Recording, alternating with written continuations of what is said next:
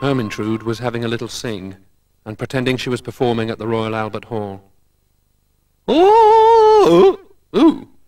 Perhaps a little water. Ooh! Oh!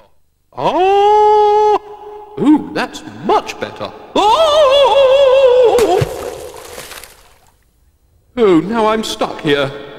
Ooh, but doesn't my voice sound wonderful? Oh! Oh! Good heavens, what's that terrible noise? Said Dougal. Great Scott, it's Ermintrude! She's fallen in. No wonder she sounds so awful. The great bovine blunderer. Don't worry, Ermintrude. We're going to get you out. Eventually. Oh, goody, someone must have heard me. I'd almost given up hope. You're in safe hands, madam. This is an international rescue operation. Ooh, how exciting. We're going to lower a safety harness down to get you out. A-OK? Said Dougal. A-OK. Ready and waiting. Stand by, all systems go. Thank you. Roger and out. Safety harness received. F-A-B-OK from Blunderbird 3, etc., said Dougal. Blunderbird, shouldn't there be a rope attached to it or something? Said Ermintrude. A rope, of course. Coming up, said Dougal.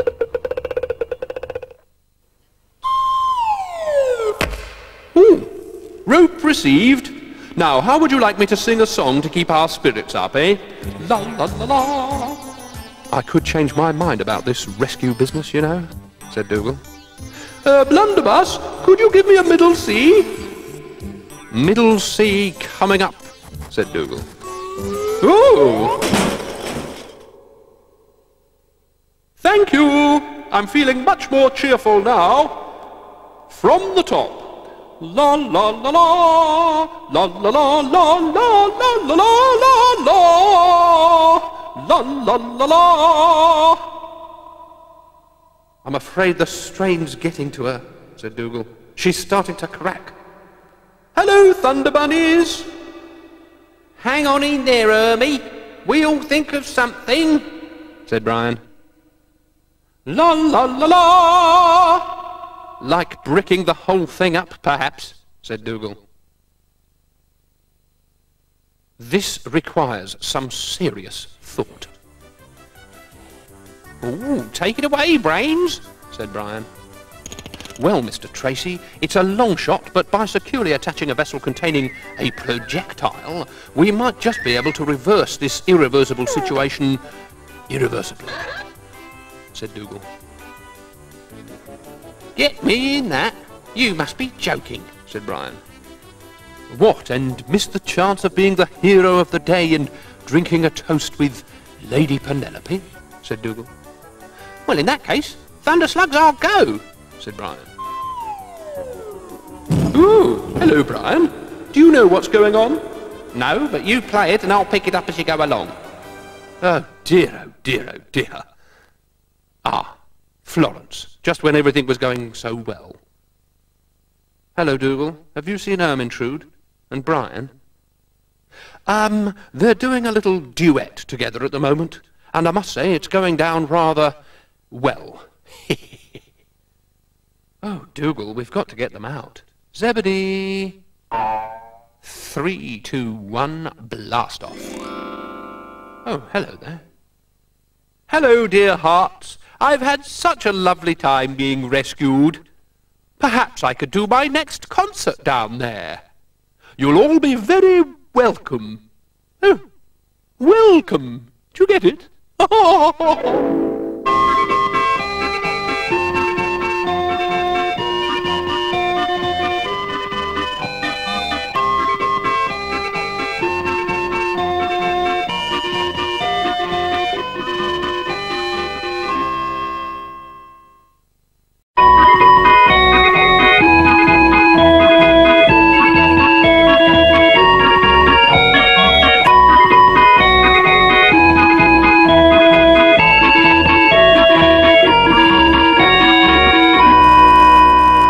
ever get the feeling that some things were just meant to happen, Mr. Rusty?" said Florence.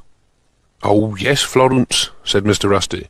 "Some people believe it's all written in the stars, that our lives are mapped out before us and we can't do anything to change them." "And some people believe whatever they want to believe," said Zebedee. "I wonder if we were meant to go to the Magic Garden today, or if we could just decide not to," said Florence. "I think that if it's written in the stars, then we should take it as read," said Zebedee. "Shall we go?" "I don't know, Dougal," said Brian. "We Aquarians are very sceptical about astrology, on account of our rising signs, you see." "Go on, take a chance," said Dougal. "Come out of your shell for once. This miraculous machine you see in front of you is capable of predicting your future with 100% accuracy. Take the horror out of your horoscope. For only a small amount of sugar, you might find you've got a wonderful future ahead of you. What have you got to lose, eh? I can't imagine you'd find your life was going to get much worse." "Well, seeing as you put it like that, Dougal, I might as well give it a try."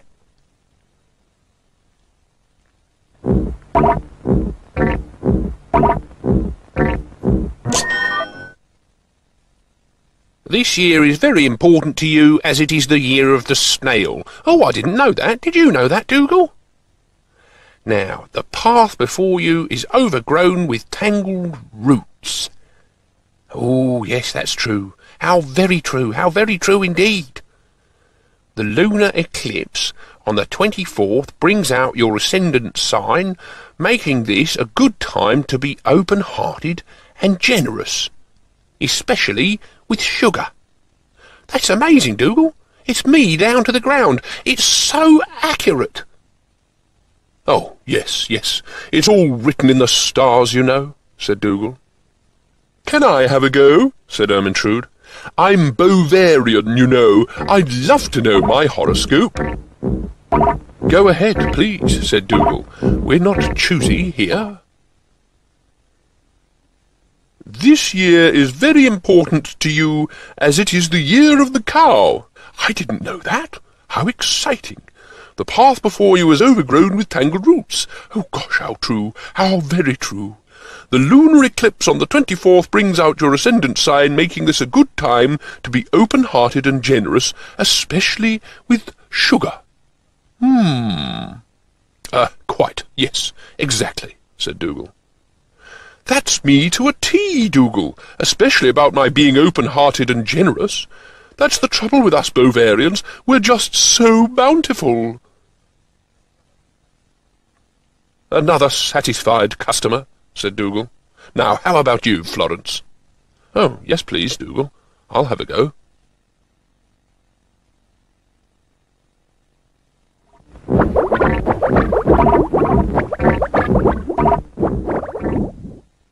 "The bath before you is overflowing with mangled boots? That can't be right, can it, Dougal?" said Florence. Yes, well, you're not supposed to take it literally. Just get an impression. Hello, Dylan. Got any sugar?" "Yeah, sure."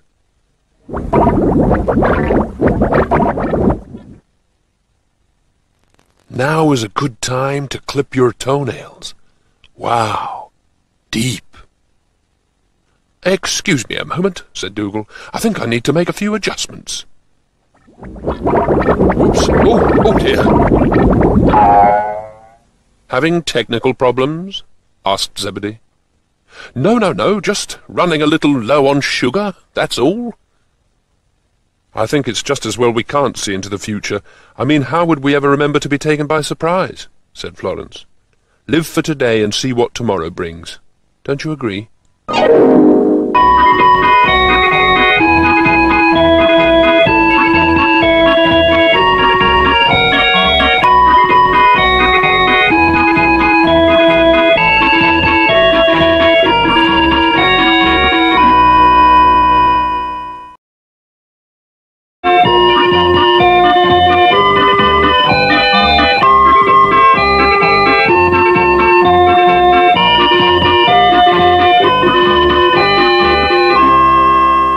"Hello, Mr. Rusty," It's Be Nicer to Your Neighbours Day today, said Florence. Everyone's making a special effort to be a little more thoughtful and considerate. What a cracking idea, Florence. A special day for good neighbourliness. Perhaps we should have some balloons and streamers and print a slogan on them. Something like, "It's time for neighbours." How about some cheerleaders with pom-poms and a huge inflatable bouncy bungalow, said Zebedee. Well, I thought I'd just ask people if they needed any help, said Florence. Quite right too, Florence, said Zebedee. You lead the way.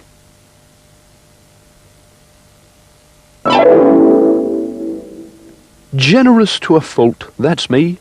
Someday I'll be appreciated for my selflessness and my good works, said Dougal.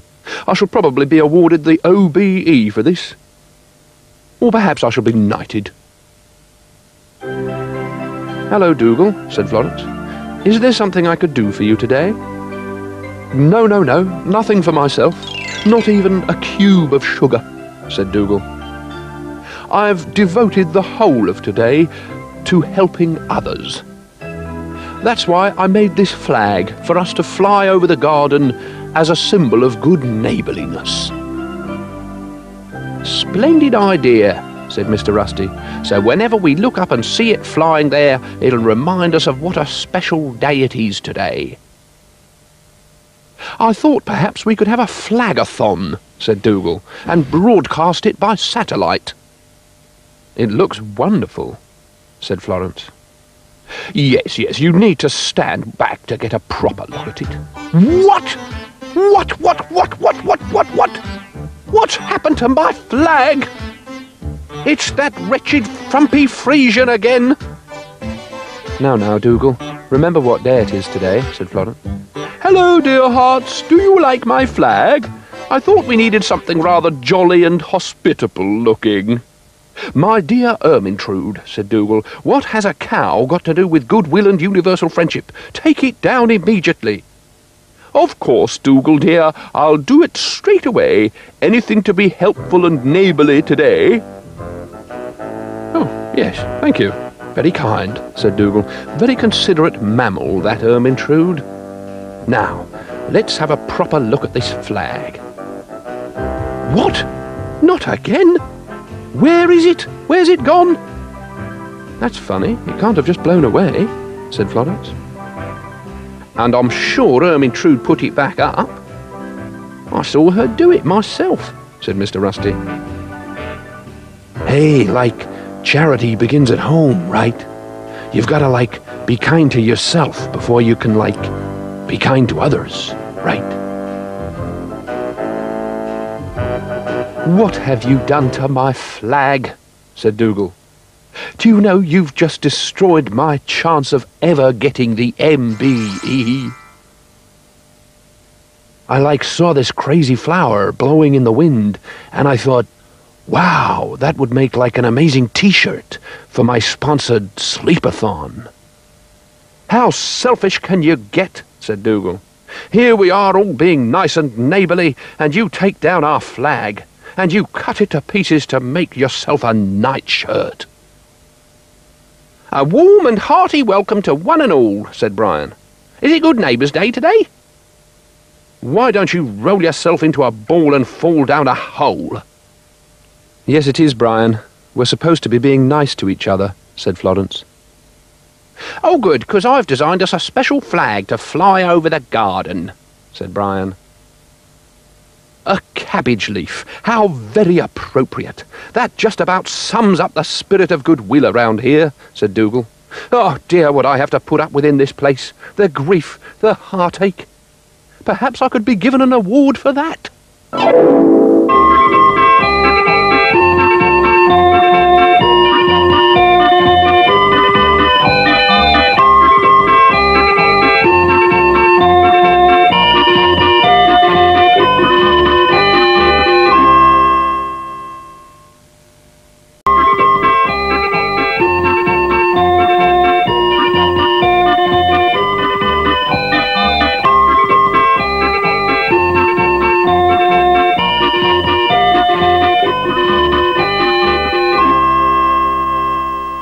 Hello, Mr. Rusty, said Florence.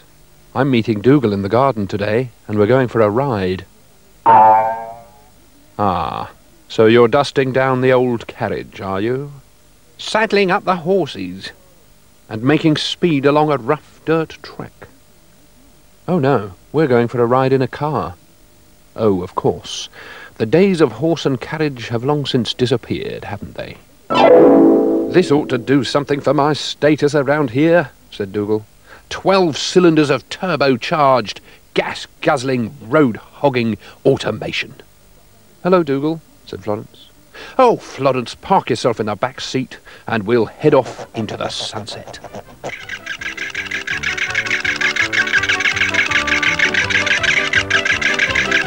Of course, it's got a catatonic converter and twin scribble giblets in the widgemer gasket.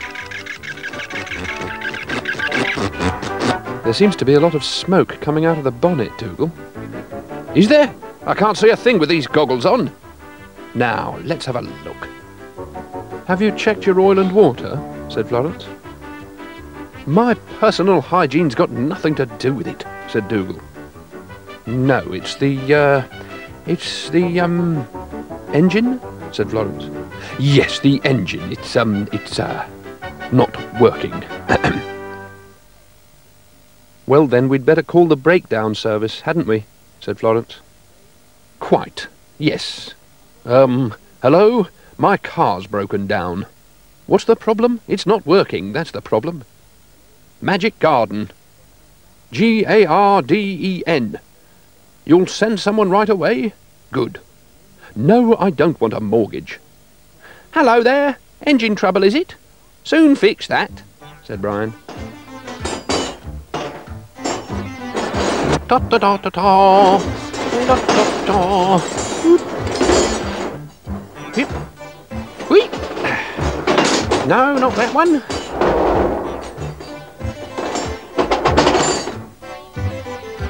Look here, you. That's one of the scribble giblets you're throwing around. Are you really from the breakdown service? No, but I know a rabbit who is, said Brian. Hi there. Sorry I'm late, but the traffic was, laid back, said Dylan.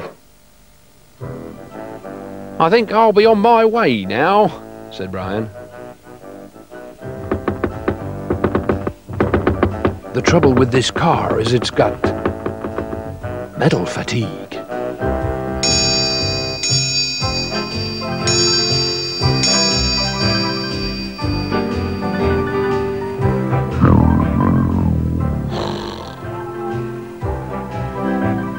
That was a very pleasant little walk, Florence. Now, I wonder if our motor has been fixed by that ridiculous rabbit. He's a very, very nice rabbit, said Florence. Look at this, asleep on the job. What's the use of all that mechanical know-how if you can only use it in your dreams? Said Dougal. Hello, dear hearts. Someone call a cow, said Ermintrude. Call a cow? Call a cow? Why ever would we do that? Except perhaps to settle a little argument we were having.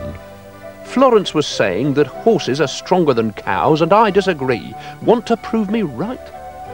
Ah, what you want is a little bit of a tow, said Ermintrude. Yes, a little bit of a tow might settle it, or possibly a big bit of a little toe, or perhaps a little bit of a big toe. Now, if you're ready, Ermintrude, why don't you show us what you're made of? Certainly, Dougal. Nothing like a bit of cow power when it comes to playing horse and cart. Horse and cart? This is a state-of-the-art motor car. It's got twin scribble giblets and it goes from 0 to 60 in 2 seconds. Now, gee up!